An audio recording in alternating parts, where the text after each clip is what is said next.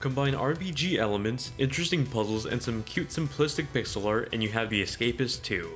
For those of you that missed out on the first Escapist game, it came out back in 2015 and it was a prison-themed puzzle RPG that had you play as a prisoner trying to escape prison.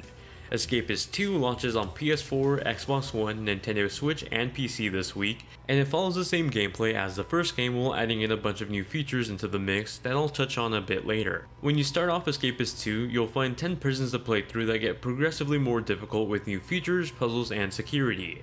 For anyone that's watching this review thinking that gameplay looks really complicated or intimidating, there is a tutorial prison that pretty much walks you through the basic elements of a prison, following the rules of the prison, crafting tools, and how to use those tools to escape. It's definitely not the most in-depth tutorial, and what you learn from it won't immediately give you the answer to solving all the prisons obviously, but it does give a good foundation for new people just starting the series with Escapist 2.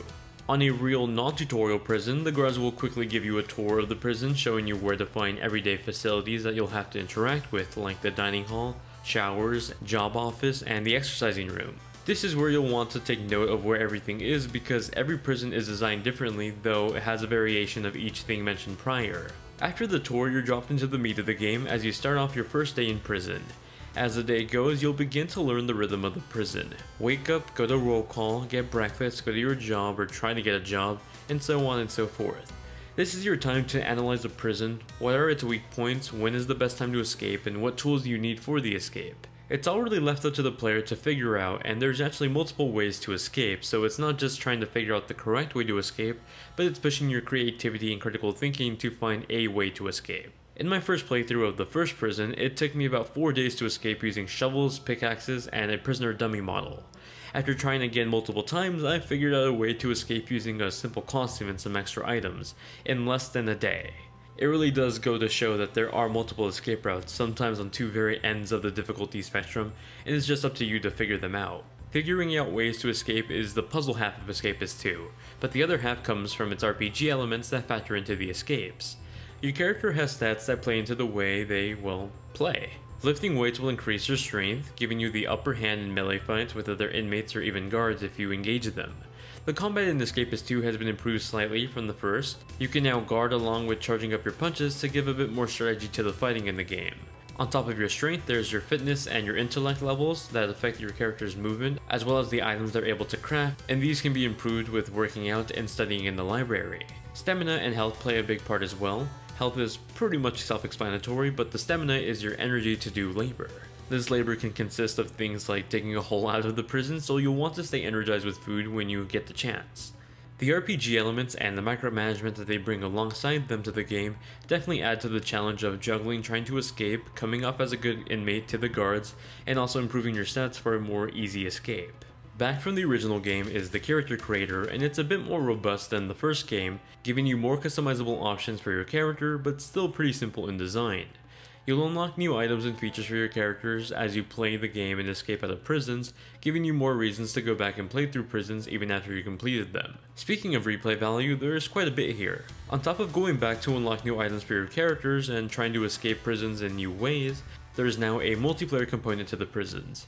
You can now play cooperatively with a friend or compete in a race to escape first against friends both online or locally. Multiplayer was a big request from players in the first game, so having both the option to play not just locally but also online is a welcome addition to the series. Now one teammate can do a job while the other one steals items to craft tools for an escape. It's certainly going to change up and make for some interesting escape routes. Visually, the game adopts the same cute retro art from the first game, but don't let the simple graphics trick you, the game can get quite violent at times. Visuals overall though get a slight boost in quality since the original game, but for the most part the art style is pretty much the same. Escapist 2 offers multiple music tracks that play during different times of the day as well as in different prisons. They're alright, nothing too catchy but also nothing entirely annoying either. They fit and decently fade into the background as you plan out your escape of prison. Escapist 2 is a really fun puzzle game with a unique RPG twist to it. A lot of the issues and complaints of the original game are fixed in the sequel, like the addition of a new multiplayer mode, new methods to escape, along with a handful of new items that you can craft as well. The lack of clarity in how to do things really plagued the first game, and it's slightly better in this game, though I can definitely see some players needing some more in-depth tutorials at times than the one that's just provided. It'll definitely show you the basics, no doubt, but with a game like this, sometimes the basics just won't be enough for the more complicated prisons, and that's pretty much left up to you to figure out. For those of you that like the challenge, you'll love that. But for those of you that like better explanations with your games, you might find the Escapists 2 to be a bit too frustrating. If you think you're up for the learning curve, I'd recommend checking out the Escapists 2. It's definitely made me feel like a genius when I finally figure out how to escape out of a prison, only to feel like an idiot later on when I find an easier route. To be honest, that's part of the fun though. That's my review of the Escapists 2. If you have any questions about the game, feel free to ask me in the comment section down below. As always, if you enjoyed the content, consider dropping a like and subscribing for more videos on Nintendo, PlayStation, Xbox, and PC. Thank you all very much for watching, and I'll see you all in the next one.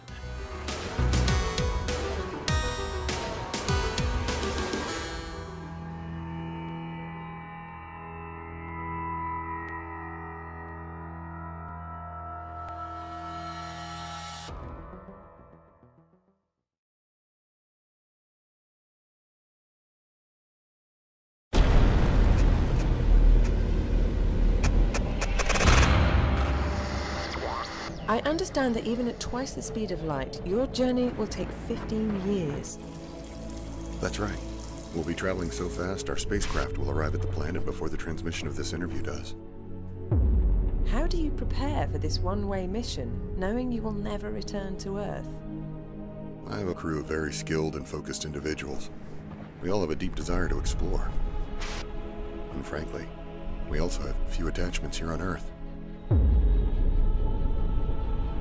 You weren't always alone, though, right? I am told you were once married.